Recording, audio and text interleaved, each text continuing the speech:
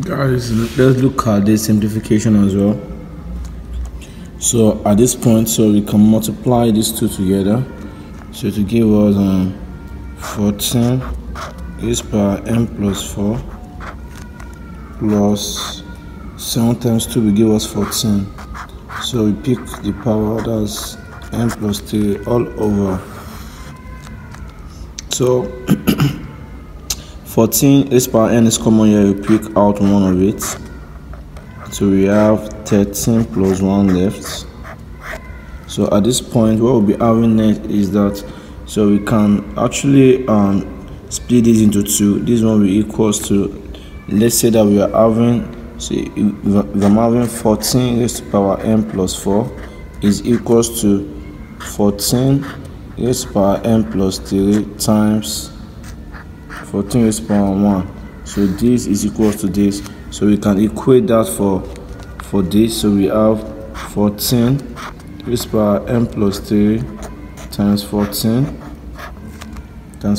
plus 14 raised to power n plus 3 all over 14 raised to power n times 14. So for that, we can factorize the numerator. That will give us 14 raised to power n plus 3 in bracket 14 plus 1. So 14 raised to power n plus 3 in bracket of 14 in bracket of s plus 1, we have this. So we have 14 raised to power n times 14. So this will give us 14 raised to power n times 14 raised to power of 3 times, so 14 plus 1 will give us 15 all over 14 raised to power n times 14 times 14. You can see that. So this we cancel out this. So we have 14 raised to power 3 means 14 in 3 places times 15 all over 14.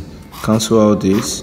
So we have 14 times 14 times 15 will give us 2,940.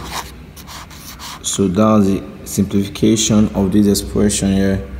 Can we see it rightly? So that's the simplification. Thank you for watching. Subscribe to my YouTube channel.